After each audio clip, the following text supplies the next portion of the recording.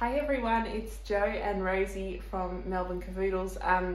We just wanted to film this short video mainly because we know that everyone's going to have to be grooming their dogs for the next little while in Melbourne's lockdown.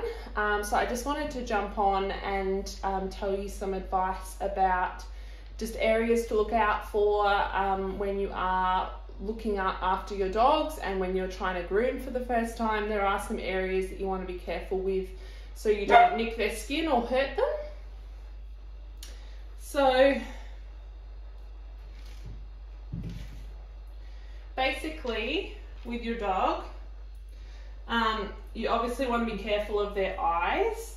You want to also be careful of their ear leather. So when you are grooming their face, if you are doing like a number 4 comb or a number 5 comb over the top of their heads, you want to make sure you don't grab the ear leather or do anything like that. When I am grooming Rosie's face, I actually like to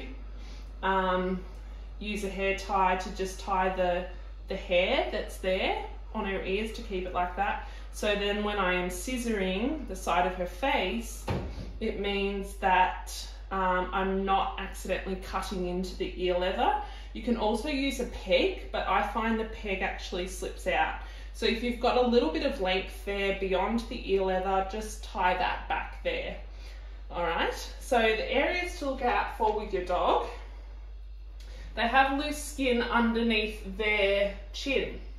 So when you're grooming their chest, you can do a C hold around their snout up to the sky and groom their chest. This means that the skin is nice and taut. Also, I find the dogs usually on the front half of their neck and the front half of their back, they have really loose kind of skin, and that means when you run the clippers over, sometimes it's a little bit like a speed hump. So to groom them, you can put their head down, which stretches some of this skin a little bit. And the other areas to look out for is please do not groom the top back half of their legs.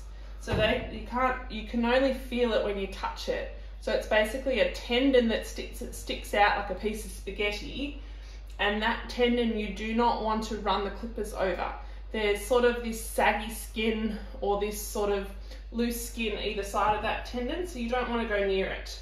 So I'll show you later how to groom the back legs, but you can groom below their little hock or their elbow joint. Good girl, sweetie. So their elbow joint is there. You can groom below that, just not above that little hock or the little elbow bit there. So you want to avoid that tendon. Basically, when you're coming down with the clippers, you also want to come down, come on, sweetie. You want to come down with the clippers and down the back side of their bottom, but you want to have someone holding that tail out of the way, so when you groom down, that tail doesn't flick from side to side, if that makes sense. So the other area you need to be careful of is they have this flabby bit of skin right here, where you don't even put your clippers near there, because that skin's so loose. Okay, so you can quite safely run your clippers down the side of their belly. You just don't want to be riding close with that loose skin right on the connection point to their leg. So try and avoid that. So I will just scissor that and hold the skin and trim. When you are trimming hair, try and not pull the hair and trim, because you'll also be pulling the skin, and you don't want to be like clipping close to the skin, particularly when the skin is stretched. Okay, so just leave the skin as is, know where the skin is, hold below it, and then trim. Okay, so I've brushed her out a little bit, but not overly much. So Rosie has super thick ears. She's a bit like a cavalier, aren't you, sweetie? So basically when you're brushing ears, there's a few layers to them, or at least she has a few layers. So she will usually mat in that second section or the third section. So make sure when you're brushing, you're actually brushing the full length and the full depth of the ears. So let's talk about common areas where it is likely to mat. I find with my two, if you have dogs that like play fighting, they usually get little mats behind the very back of their ears, so that's a common place. Also around their collars or around where their harness has been. I don't use harnesses with my dogs because it causes too much matting. So under their armpit here is usually a place where they will mat. So I would just cut that with scissors if you're able to get that mat out, okay? I find Rosie's not too bad, but with my Finley, he will start to mat on this elbow part of his back legs and down here, and sometimes either in the front, below the knee and above the paw.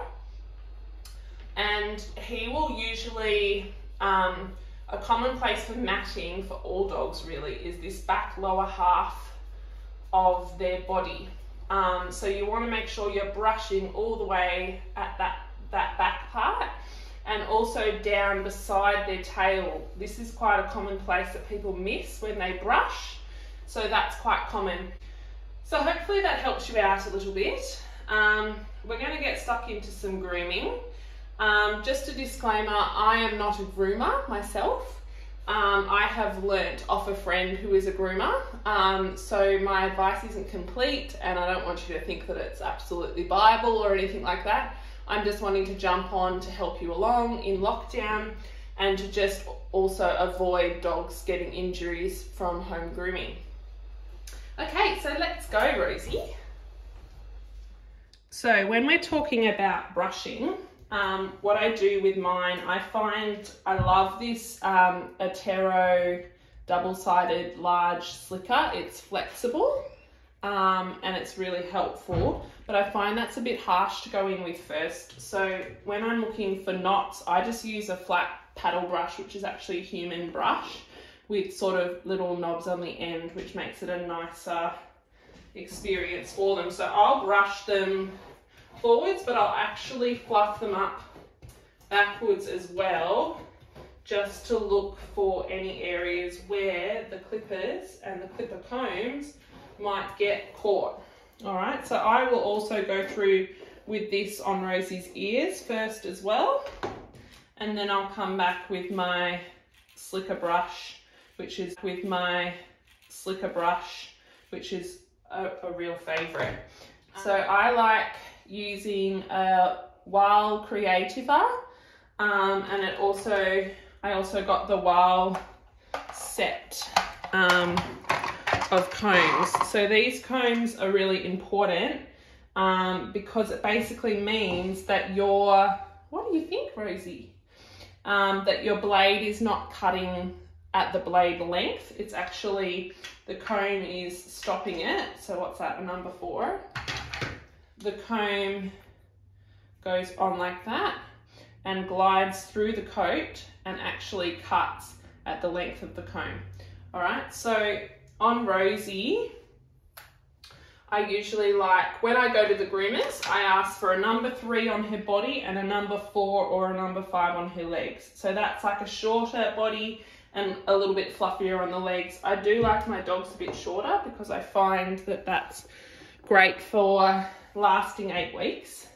But obviously Rosie's getting fluffy, and so today when I'm clipping her, when she's curly and when she's dry like this, she hasn't been blow waved out or anything, I would normally use a number 3 when she goes to the groomers, but I'm actually going to do a number 2 on her today, which is a little bit shorter because I find the curly coat actually it doesn't go as short. So that's why I'm going one shorter. So we'll slide that on. That's your number 4. That's for your face. And that's for your body. Now I do a number 4 on the top of Rosie's face because, as you can see, she gets really fluffy and it all just comes down there like that, and it gets long really quickly. But that's because her coat is actually quite curly and quite thick on the top. I would only do a number 5, which is slightly longer on my boy. So if you're a bit nervous, I would start with like a number 6 or a number 5, and then see if you like it, and then go to a number 4 if you're wanting to. Okay, so we'll leave number 4 there. We might just clear up our table a little bit. And Rosie, are you going to stand up that way? Be a good girl. Okay. So when you're grooming, if you don't have a grooming table like me, I sometimes put the collar and tie it around there. It's good to have it against the wall, so make sure your table's against the wall so they don't fall off the other side. I would recommend, if you're doing it for the first time, to actually get someone to hold your dog, because what happens is, as soon as you start playing with their back area or their tail, they sit down naturally. So the way to stop that from happening is actually have someone to support under their belly like that, and then they won't be able to collapse their legs and sit down, so you'll be able to groom this successfully. You also want a second person to hold the tail out of the way and those sorts of things. Okay, Miss Rosie, let's go. I'm going to do a number 2. Do you remember what that sounds like? Yeah, good girl. Okay, now, so we're going to go down her back, standing up, good girl, down her back, what a good girl, standing up. So you basically follow the spine. She's not loving it, but she's good enough girl. Follow the spine down and just get her used to it. I know, sweetie. We're not actually taking off a lot of hair because I clipped her about 2 weeks ago when grooming was a bit of a bad scenario then too. So she's putting her head down, which gives me the opportunity to measure where the back of her head, skull finishes, and go from the back of the neck and grab that hair as well. And when you're around here, you just want to grab the ear and make sure you're not going near that ear. Know where your ear is, hold the skin taut, and off you go. So we're just getting some of that hair off for her, holding the ear, knowing where the back of the head is. Okay, here's a good girl. Yeah, it's a bit funny. Mummy's doing it, not the groomer. Okay, so once we've got, I'll turn that off. Good girl, sweetie. Okay, once we've got a little bit done on her back, you can actually, along the spine, you can actually go, you can usually get a little bit more off if you go backwards, but I wouldn't go backwards on the sides, I'd go down, because that's how you don't get your clipper marks. So I'll just show you that. I know, sweetie. I need you standing up, please. Okay, sweetie. I know. Okay, so we're going down the body. Good girl. All right, so that's how we don't get our clipper marks. If you go horizontally on this side of the belly, you'll get those clipper marks. So that's how we do that. So you're going to stand up for me nicely. Good girl. And I'm just going to go backwards, only along the spine. I'm not going to go backwards near the leg or near the side of the body, mainly because you can actually get a little bit more coat off by doing so. Just be aware of where the tail is. So just be aware if it is grabbing. It wasn't grabbing overly much for her just now, but that's because she doesn't really have many mats. If you're worried about matting and it catches like that, you need to sort of stop and you need to deal with the mat, because we don't want the clippers pulling on their skin overly much because it creates a bit of pain for them. So I like to brush her up while I'm doing it, so it was that back half area that was a little bit knotty still, which is a common place to get some matting. So I like to brush backwards and then just go again. Okay, good girl, Rosie.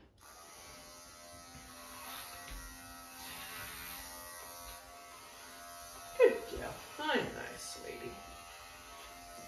That's better. get some of that hair off. What a good girl. And then showing you this side again, good girl. And then we're just going to go down. Yeah, I know, sweetie, you're not loving it, but you need to put your face forward, please. Okay. Yeah. So this is where actually things like a proper grooming table with the leads that look like this. So this normally goes around her neck like that.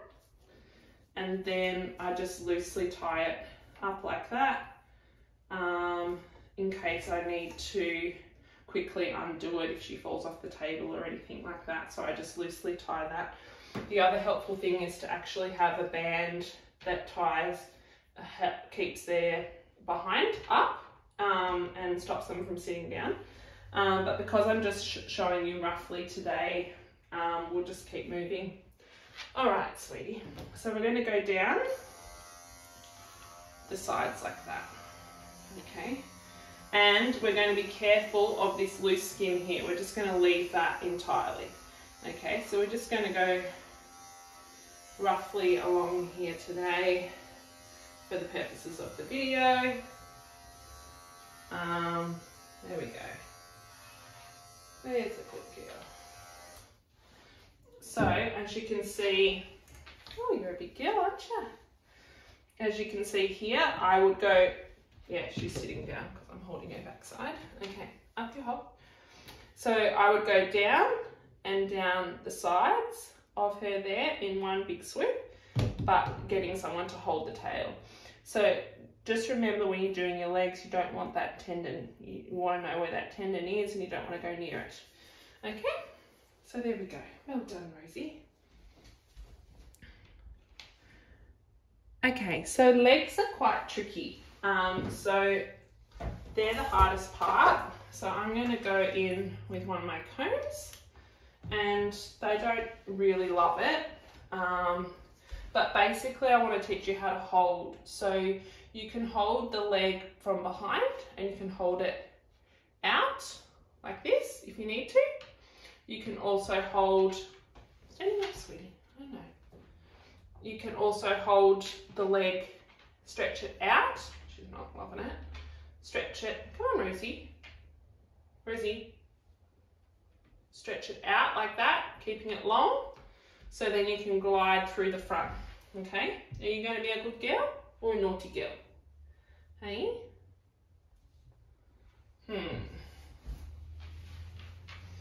Okay, so with the legs, we go down the side, being careful of that skin and being careful of the tendon at the back. So we just do a little jog of the knee, hold her knee forward. Yeah, you're not going to cooperate, are you? Okay. And then the back of the hock and in between the paws. So you can see that she's overly fussy with her front legs too. She doesn't like them being done. But the front legs are quite easy. So you just run the blade down there and on the sides, and there's not really a tendon that you need to be worried of. You just need to be careful of the loose skin under the underarm. If you have a mat there, please be careful with your scissors because you can snip that skin there and you need to be careful. So you need to, when you're snipping your mat there, you need to know exactly where it is. So we're going to press on. With the paws, with the hair under the paw, you can get them standing up and flick up like that, just being careful of the tail. And you can use your 10 blade, which is just your plain blade, and go back over it, over the leather, that's fine. Or you can use what is called Sheer Magic mini trimmers, and you can actually push the toe beads apart and actually get the hair out in between. So either way, you can do that. But if you can avoid it, you know, you can leave it for the groomer. Nails is also one that if you're not sure what you're doing, I'd probably leave it for the groomer. or go to the vet if you need to. So yeah, should we do your pretty face, Rosie Roo? Hey? Good girl. Okay, so for Rosie's face, I have curved scissors that look like that. So these go,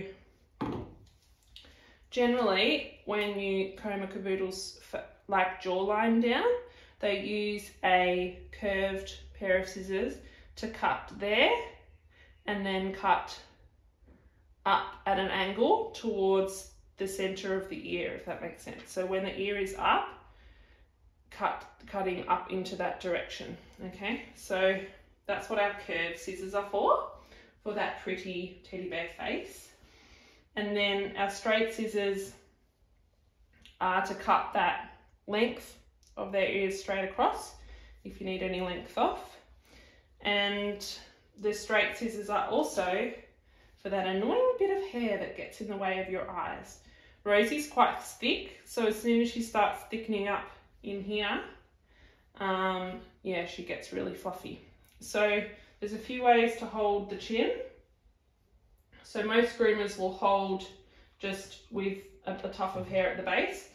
I don't find that gives me enough control, particularly because dogs that are groomed by their own mothers usually get a bit more fussy, don't you? You're normally a very good girl for the groomers, but you're a bit more fussy with me because you think you can get away with it.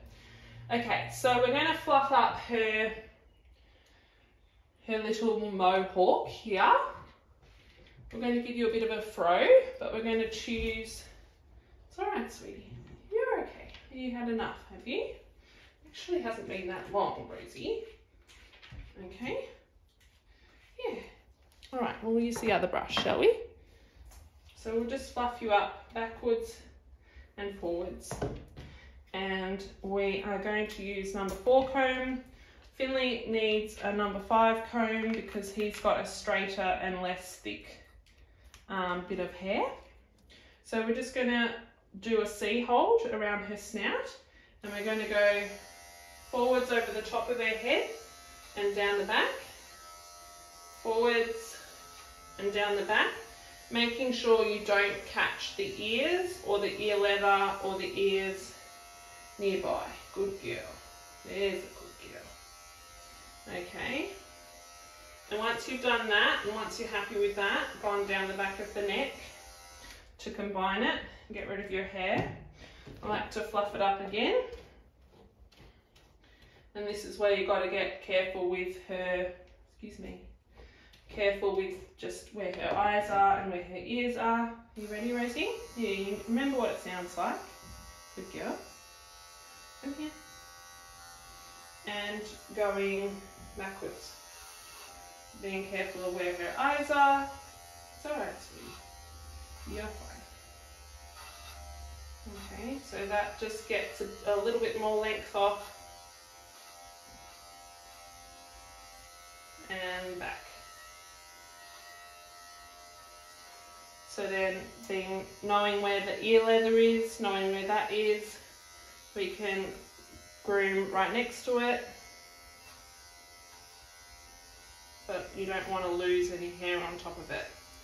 Alright, so then we turn that off. Good girl. And the basic rule of thumb is whatever length you've done on her back, so I've done a number 2 on her back, you do double what it is on the top, so number 4 on the top. So now what we do is we turn your face. So basically her ear is here. Basically you want to go down with your clippers, down that side there, but 1 clipper length from her eye, if that makes sense. So we're just going to go like this and go down, okay. She doesn't actually have that much hair there, so that's good. It was just getting caught on her neck hair a little bit because we haven't done that yet. Okay, so that will keep that nice and short. Now, so for between the eyes, everyone finds this a little bit tricky, but it's actually quite easy. All right, so we're going to use our straight scissors. And if you can see with Rosie, we're just going to pull this hair that's in front of her eyes backwards. And then we're going to go, do you remember what these sound like, Rosie? Good girl. That's what they sound like. Good girl. Okay. So, it's all right, sweetie. So, we basically, for this little annoying hair that goes in front of their eyes, you just pull it back that way, away from the eye. And then the safe way of doing it is just coming up at an angle. Come on, Rosie. Come on, sweetie. And going snip. You want to just pull that little bit of hair that sits in front of their eyes back towards the center of their nose. That's it, Rosie. Good girl. And then just snip, okay, and pull it away. So you want to make sure that you are snipping away, like at an angle to the eyes, and making sure that the nib of your scissors is well past their eye, sort of at an angle like that, if that makes sense. So nothing's going to get near the eye. So basically I like to make sure that that's nice and short, and then I basically use my, good girl, my curved scissors to then come in and just shape around the eye as I like. And then what you would do is you would tie her hair in a top knot, just the ends of her ears, to keep that away. And then you'd use your metal comb to comb her jawline, and then you just come through with your curved scissors. It's all right, Roo. And then do a bit of a trim there, okay? And then you can, if you're really not exhausted by that point, you can pull her hair out along her neck and just trim her little jawline there, under her beard. But let's give this side a go, seeing as she's settled now, and just go like that. That's it, good girl. And then we are going to curve towards the center of the ear, if that makes sense. You don't want to go near the ear, but that's what we're curving towards. Oh, what a good girl. Well done, all finished. Good girl. All right. Is it treat time? Is it treat time? Good girl. Okay, this is just a quick video about equipment that I've been using. So I've been using the Wild Creativa as well as the comb set. So I love these, and I've sort of written the numbers on them so I know that that's a number 4 length and I can grab them really quickly.